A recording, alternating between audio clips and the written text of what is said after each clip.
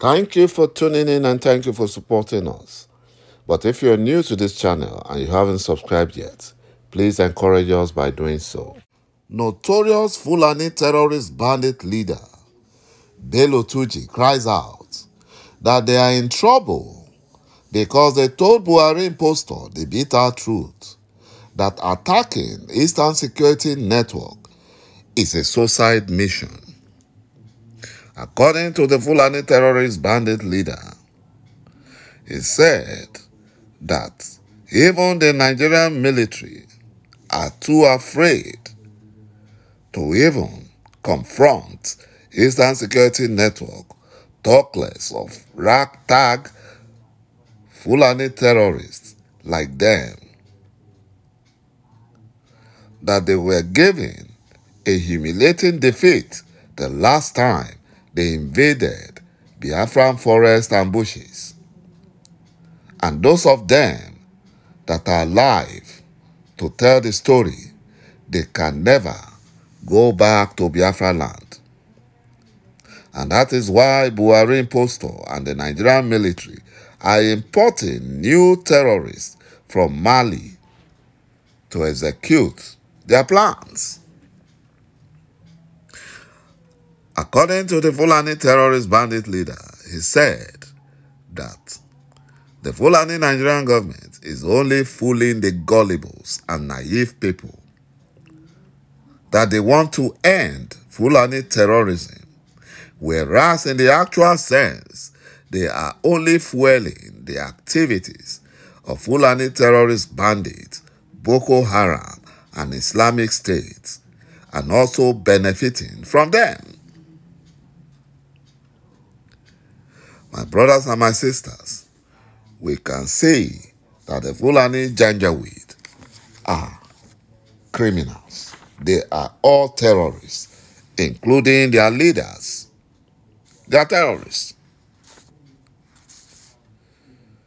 And because Biafrans have refused to be dominated, Biafrans have refused to be oppressed, Biafrans have refused to be Fulani slaves, and that is why the Fulani Janjaweed, Buhari impostor, is using the military, the terrorists in Nigerian military uniform, to massacre innocent Biafrans.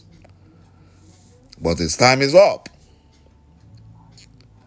Even the Tinubu is deceiving, the lifeless drug lord, sent his urchins to attack P2B's supporters in Lekki area of Lagos during their peaceful campaign rally. And that is why we told them, we Biafrans, we are not ready for these their murky waters of politics they play in Nigeria. It's too fraudulent. You know, what they are practicing in the zoo is not politics. It's selection process, fraudulent selection process. My brothers and my sisters, those who trust in one Nigeria, that is what happens to them. They will keep attacking each other. You know, while Tinubu lands in Chatham House, London, United Kingdom, looking frayed, exhausted, and sickly, simple questions on economy and security, he couldn't answer. He had to delegate. That is the kind of politics they practice in the zoo called Nigeria. That's the kind of politics. He could not answer anything. You know, he wants to go in there and rule the zoo with cabals. You know, one thing they don't understand is that the election in 2023 will not hold because Biafra will be restored. But his urchins are claiming that Tinubu's public blunders are minor issues. That was what they said about BUHARI impostor.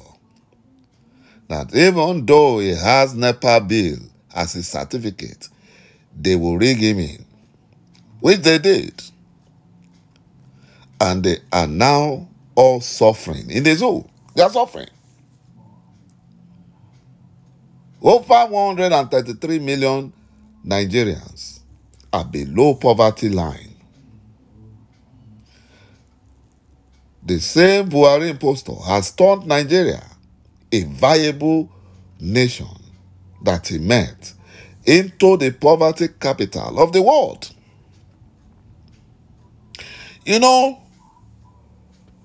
Until Nigeria disintegrates, people in the zoo will keep thinking and behaving like Fulani cows. Even the useless Fulani slave, Femi Fani-Kayode, called the Labour Party vice presidential candidate a Mauritanian Fulani cow and an itinerant refugee, a Mauritanian Al-Majari who should be rounded up, placed in chains, and put in a cow pen and deported back to Mauritania, where he came from. When Mazi Nnamdi Kanu told them this truth, all of them refused to listen. They called him liar. They called him all sorts of derogatory names. Now, they are now confirming that Mazi Nnamdi Kanu actually told them the truth.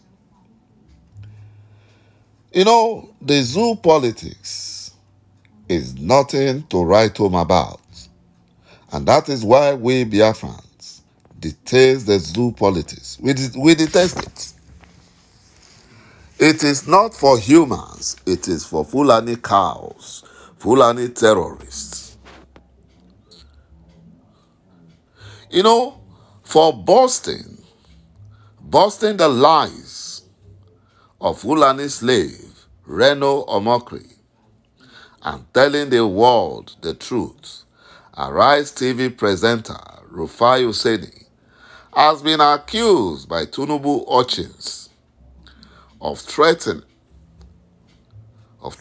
to assassinate 噚ΟΙΖΑΙΔΔΟΚ, and they went to doctor an audio message claiming that Hussaini was planning to assassinate 噚ΟΙΖΑΙΔΔΟΚ. Reno is just running around looking for money to survive. That's what he's looking for. He's just only embarrassing himself. These are the same Biafran traitors that are working seriously against Biafra restoration. This is how dirty the zoo politics is. Tinubu urchins and ₦ΟΙΖΑΙΔΔΟΚ are enemies of Biafra restoration. They are working so hard to stop the realization of Biafra Republic. But they have failed. They have failed woefully. The zoo politics is so dirty that they are ready to kill if you tell the world the truth. Just as Mazi Nnamdi Kanu was kidnapped, an extraordinary rendition from Kenya to Nigeria because he spoke the truth and told the world the truth about BUHARI impostor, about the dirty things happening in the zoo. BUHARI impostor is so shameless that he spent 225 days out of 365 days in a calendar year on medical trips abroad. while the nation's medical system is in disarray and sorry state. Buhari impostor traveled to more than 40 countries, lavishing the scarce foreign exchange Nigeria is in dire need of. But he had the temerity to ban the issuance of forex to Igbo importers because of his hatred for Biafrans. Thank you, my brothers and my sisters, for watching this video. And bye-bye for now. And God bless Biafra. Ise.